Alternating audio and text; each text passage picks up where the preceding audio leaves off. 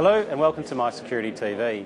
My name's Chris Cubbage and we're here at AusCERT 2012, an information security conference on the Gold Coast. We're here with Mark Seward, the Senior Director for Security and Compliance Marketing for Splunk. Mark, thanks very much for joining me. Good to see you. Good on you. Mark, maybe just go through Splunk. It's a catchy brand, but I think maybe just explain exactly what Splunk is about and the point of difference in terms of IT security services. Sure. Splunk is very interesting. An interesting name too, because spelunking in the United States means to go cave diving. I assume it means the same thing here. Yes. Splunk means to go data diving. Gotcha. In fact, there were two gentlemen who were looking at a large Java stack trace error, and it was hundreds of lines long. And one of them said to the other, "Why can't we just Google that error and find what we're looking for?" And an idea was born back in 2005 that spiraled into now a product that has over 3,700 customers and about half of the Fortune 500. And I was going to say that the trends that you see in the industry and specifically what exactly are driving people back to Splunk? Right. Splunk is at its heart a big data analytics engine. And big data is really defined by more data that you can put into a traditional database of any kind. And the data that you're surrounded by and the data you create as you go through your daily life is getting larger and larger over time. So what we look at when we look at Splunk is the ability to take any kind of data from anywhere and put it inside of a product that lets you run analytical analysis on the data directly. So we take in data in any kind of format, whether it's XML, Java stack traces, syslog, anything you can think of, as long as it's text-based, and put it into the product. It's indexed, just like Google indexes websites. So it's indexed, and then you can run your analytics on the data to find out how often a particular condition occurs, or you can actually look at the human-to-machine behaviors and the machine-to-machine behaviors across your entire enterprise. So as we look at the kinds of threats that are now out there for security, what we see is that it used to be your intrusion detection systems and your antivirus systems, your firewalls, were catching a lot of the kinds of security incidents that people were seeing. Now, though, a lot of the security incidents we're seeing are based on normal data.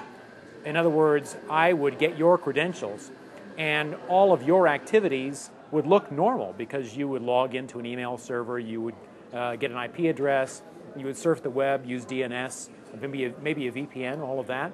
And those are all normal activities. Splunk allows you to take a look at the normal activities and look for abnormal types of behaviors, which is sort of where the newest threats lie. And are you able to alarm those behaviours when an anomaly is picked up in almost real time? Absolutely. And the integration with other systems, even for physical systems, once an IT alarm has been activated, what kind of events can organisations put in place? So it all depends on your search of the data, and searches are automated, and we have 150 commands, far beyond any sort of Boolean commands that you can run against your data. So if I wanted to know who's using someone else's credentials in my organization, who's perhaps stolen some credentials, what I would do is I would bring together my Active Directory logs, maybe my physical badge access logs, and my VPN logs. And I would write a search that says, if I see an Active Directory login without a badge access, physical access, or without a VPN access, remote access, alarm and let me know.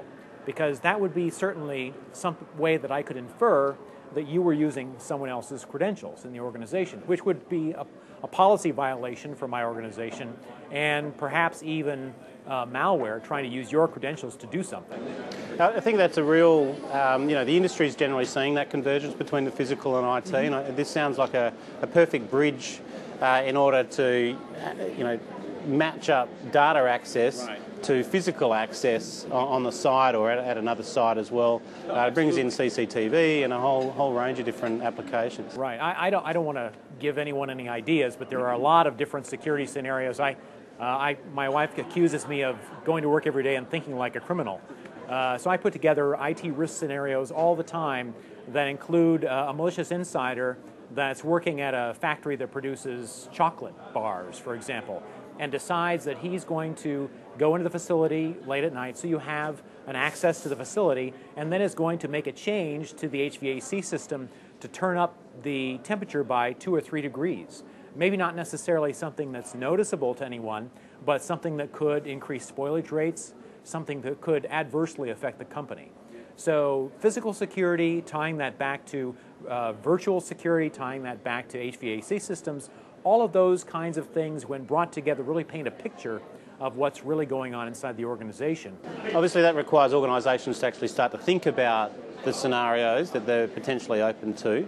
How do you feel that the level of awareness is in terms of maybe just the Australian market? Right.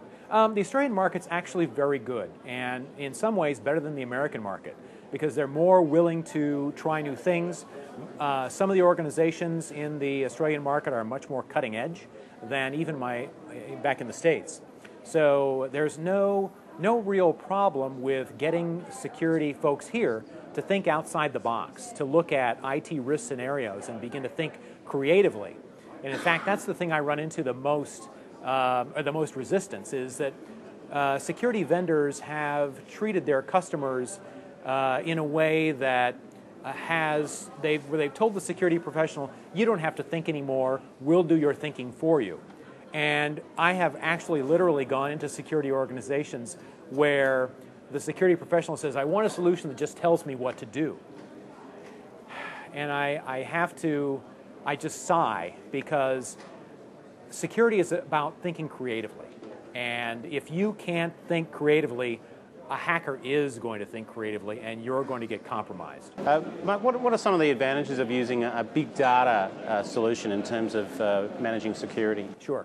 A lot of the traditional solutions required a database backend, which meant that when you collected your data, it needed to fit a specific format to fit into the database.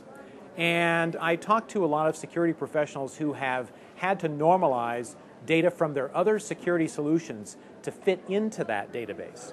And so when we think about that, and we think about the data that you might have to leave behind because it didn't fit, that's security data, and that's value lost from your other solutions that you've already paid good money for.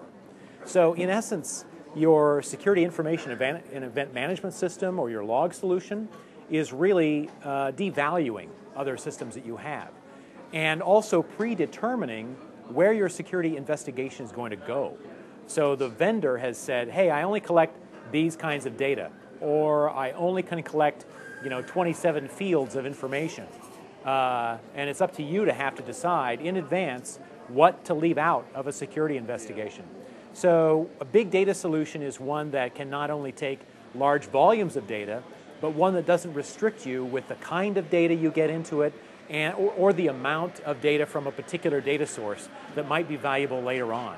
Are you finding that companies can reuse this information for other things as well, their own business intelligence, processes, efficiency, those types of applications?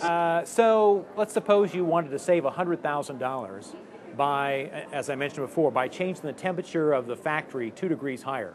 And you wanted to know what the effect was on whether or not you were going to have to change out hard drives more often in the data center. And you happen to know the 3 things that happen before a hard drive fails, and you put those 3 things into Splunk and you watch proactively to see what's going to happen so you can prevent that from happening. And you also watch to see whether or not performance is impacted by your temperature rise in the data center. Because obviously if you raise the temperature in the data center, you're saving air conditioning costs. And if there's no corresponding defect on the hard drives, then you've saved yourself a lot of money. Conversely, of course, if there is, and you begin to see your IT team have to go in and rescue systems, you can't really save that $100,000 you've been thinking about. So you can put together these kinds of scenarios, try them out for yourself. Hard drives happen to be pretty cheap. So you can actually figure these things out for yourself. What are Splunk's main client profiles? Is it large enterprises, or are you also able to help small to business enterprises? Splunk is sold based on the amount of data you put into it. So we have a free download model where you can download Splunk for free and try it out, and you can put up to 500 megabytes of data into it. And then incrementally above that, we ask you to pay for a license. So we have licenses at 500 megabytes, 1 gigabyte, 2 gigabyte, 5 gigabyte, 10 gigabyte, all the way up to customers who are indexing close to 20 terabytes of data per day.